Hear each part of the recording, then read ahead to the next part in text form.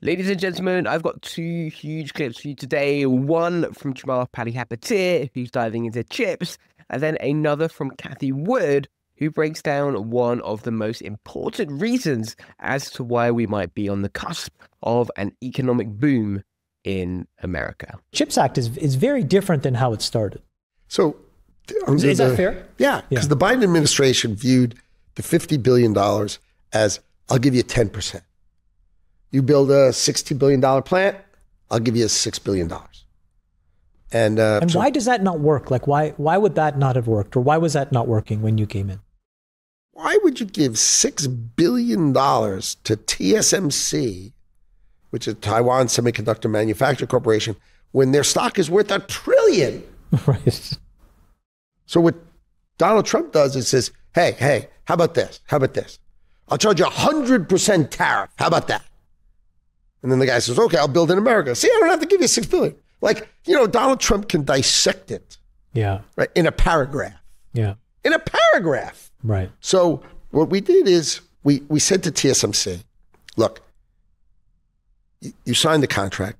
There's 20 pages of DEI stuff in it. You need to hire a blind. DEI stuff. Oh, you have to hire a blind contractor. You have to have Let's stop. Trans, lesbian engineers. I'm not kidding, by the way. And, so think about the Taiwan Semiconductor Manufacturing Corporation, right? How many lithography engineers does Taiwan have that are female, let alone what their sexuality choices are? Right. They've never had a female. They're all men. Right. So I said, listen, you're in breach. Right? Everybody thinks like a Republican will just rip that stuff up. Not this kind of Republican. This kind of Republican reads the contract and says, you're in breach of the DEI covenants. You didn't build a daycare center in the middle of your clean room fab. Like, you signed that contract, so you're in breach. Okay? So how about this? How about add $100 billion? So instead of building $60 billion, you build $160 billion. Right. And we agreed. So now I feel better. And then do you waive the DEI requirements? Yeah, of course. Yeah. Hey, build another $100 billion. We can rip that stuff up. No problem. So what happens is you now have a $165 billion plant going in. And I think I'm going to let TSMC announce it, but they are going to get much bigger, even from the $165 billion. And this is a factory that makes the stuff that Nvidia sells for 5 times higher. Okay, let's talk about Nvidia for a second. You did a deal at the end of this year. I don't think we've ever seen a deal like this. And you can tell me if it's wrong. But you control the export licenses. And as you said, Chamath, we don't want our adversaries to get the most advanced silicon, which makes sense. And then you struck an agreement with Jensen, where now I think it's the H200s. Yes. Which are not quite the most advanced chips, but maybe one generation before. They're go more to China. Advanced than what China makes. Right. But in return, you got a 25% marketing fee. What do you kind of rev share? Tariff. Just describe to us the construction of that deal and what it means for these kinds of deals in the future. So Jensen Huang, who runs NVIDIA, is obviously a businessman of extraordinary capacity. You can't run Incredible. a $5 trillion company unless you're like... Incredibly impressive. So he comes in, and I promised him in the beginning when I first met him that I would help him have really easy access to the president because he's a national treasure. Yeah. Right? And our great companies are national treasures for America. So his argument to the president, buy it or not, is that if you shut off China entirely, then all of their economics go to their national champion to build new stuff. And all their economics go to that company, and that helps that company grow. And that if you give them better than what they have, you don't have to give them your best. You just have to give them better than what they have. Mm-hmm. Right? This is his argument. Then they'll give less to their champion. Right. And more to you. And it'll have a positive economic relationship with China and positive for us overall. Now, There are plenty of people who disagree, right? But that was Jensen's argument. And that was the discussion, the argument, the debate that we had. And then when that was done and over, then the president said, and you got to give me 25%. So the 25% was a throwaway. Right. But it was like, look, if I'm doing all this for you, you still got to give me 25%. So the way we're doing it is he has to send the chips to America. We test the chip to make sure that he hasn't enhanced it in any way. Okay. Because the H20 was oddly enhanced. You know that it had less flops, but more memory. In fact, it had more memory than the H100, which one could argue was a little, not everybody knew that. Let's say it that way. So we test it. On the way in, we can charge it a tariff, just regular 25% tariff. And then we can give export licenses to who he wants to sell. And then he sends it to China. And he sends it to China, or he sends it to, whoever he's selling it to. So I think the president, this is the president's deal. And my job is to make sure all the smart people are in the room with both opinions. Howard Lutnick just walked Chamath through how Trump's team renegotiated the TSMC deal. Instead of the US government paying them billions to build in America, they threatened tariffs and got TSMC to commit $165 billion instead of 60. Then with Nvidia, the government also worked out something interesting. Jensen, Nvidia's CEO, can sell H200 chips to China, which is one generation behind the current tech, but is still better than what China can make domestically in exchange for a 25% tariff, with all chips being tested in the US first to make sure they haven't been enhanced. So firstly, the subsidy approach, which assumed you had to pay companies to do what you want if you're a government. The US government was going to pay TSMC $6 billion, and then maybe they would build a $60 billion fab in Arizona. But the new approach completely flipped that. Threats from tariffs got them to commit almost 3 times as much capital. TSMC has a market cap of over $1 trillion.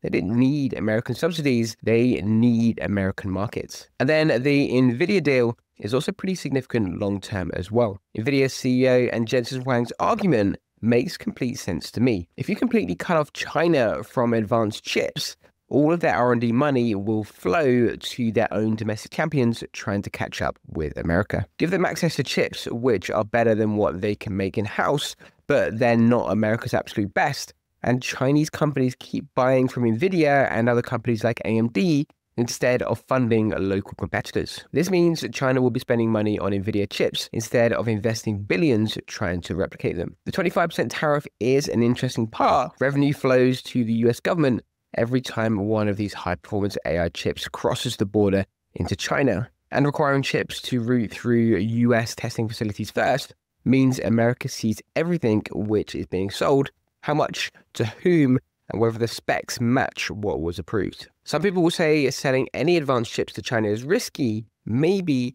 but the alternative is China pours everything into domestic chip development and eventually gets there anyway, just without America making money or maintaining visibility into what they're buying and building. This approach keeps American companies competitive, generates tariff revenue, and maintains US control over the most critical technology infrastructure in the world. Way better positioning than hoping subsidies. I think both these situations have been handled pretty well so far. It's way better than hoping subsidies bring companies to the States and export bans somehow stop China from developing their own capabilities. Speaking of chips and AI, I made a course on AI I wish I had when I first started researching the topic. If you want to get lifetime access, check out the link below. Heads up, the price goes up when we add new modules, and we'll be adding something soon. Now to Cathie Wood. 2026 is in the U.S. the midterm elections.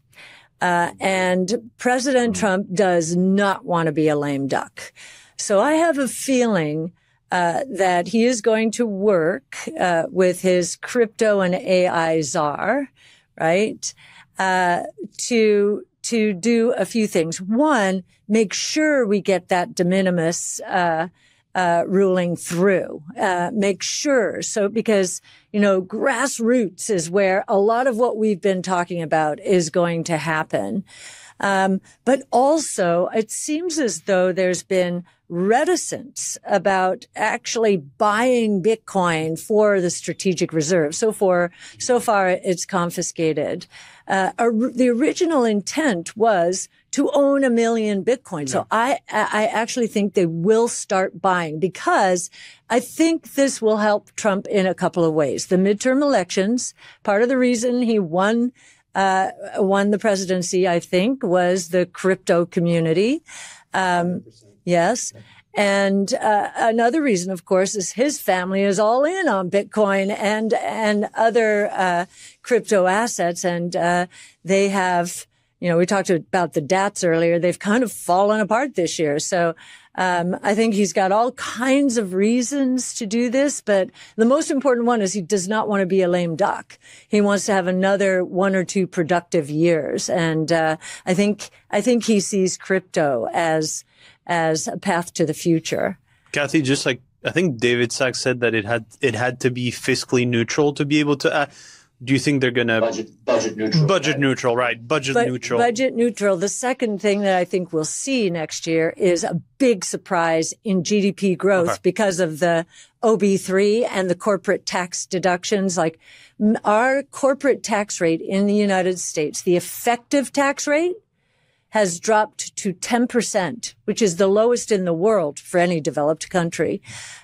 So I think and we have accelerated depreciation as the primary reason. You put a manufacturing facility in the U.S., think this about Bitcoin, about this Bitcoin miners. You put a manufacturing facility in the U.S., if you start building it by the end of 28, you in the first year of service will be able to depreciate it 100% in year 1, not over 30 to 40 years. So you get huge tax refunds.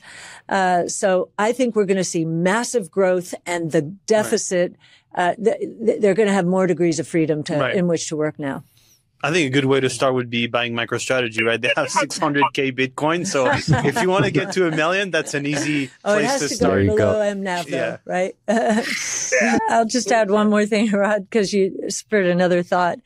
In our early days with Bitcoin, we thought that countries would adopt it much earlier than they have, and that we could have an emerging market currency crisis as a result. I think if the U.S. actually says, okay, now we're going to buy, that's going to spur a lot of other governments to think this thing through. Do they want to be hostage to the dollar, and U.S. monetary policy? And, no, they don't. So put some Bitcoin in your reserves. That could in turn really create, get us much closer to really very few currencies that really matter. One of them, Bitcoin.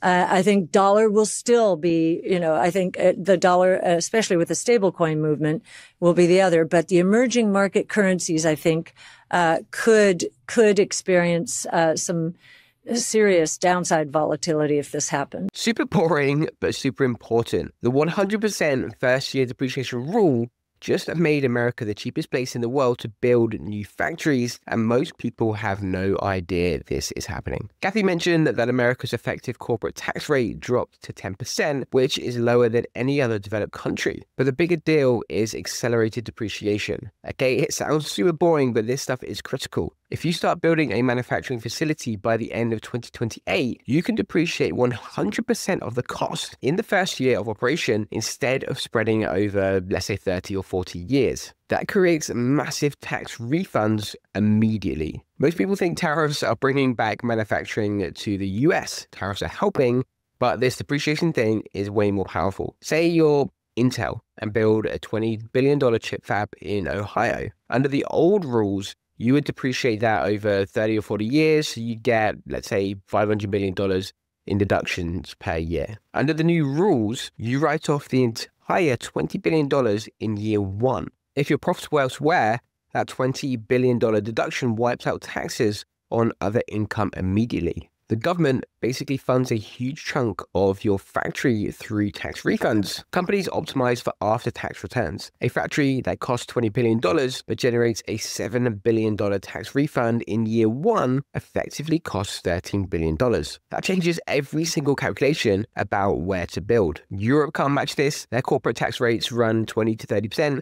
And they don't allow this kind of accelerated depreciation. China has cheap labor, but their effective tax situation for foreign companies is complicated and risky. So America just became the obvious choice for anyone building serious manufacturing infrastructure. And Cathie's connecting this to GDP growth and deficits. When companies build a $20 billion factory in Ohio instead of Taiwan, that's construction jobs, engineering jobs, supply chain jobs, all the support infrastructure. That shows up as GDP growth. And higher GDP means more tax revenue overall, even with lower rates and accelerated depreciation. The government loses revenue in year one from the depreciation, but gains it back over time from all the economic activity the factory receives. The timing on this is super important. Companies have until the end of 2028 to break ground. So every major manufacturer is racing to get projects started before that deadline. TSMC, Samsung, Intel, they're all committing to massive US facilities right now. And I want to make this clear. This isn't about Trump or Biden or policies. This is pure economics. Someone made the US the most attractive place to build factories by changing the tax code, and capital is flowing to America because of it. 10 years from now, where people ask why advanced manufacturing came back to America, the answer probably isn't going to be tariffs or national security. It's going to be the boring depreciation rule that nobody outside of a few CFOs really understood. Cheers. Picture this, a potential client searches for what your business offers and your YouTube video appears. Before they've even booked a call, they've built trust with you, turning them into a warm lead. That's why our clients are hitting $100,000 months, because YouTube turns attention into authority. If you run a business, book a call and I'll show you exactly how to make this happen.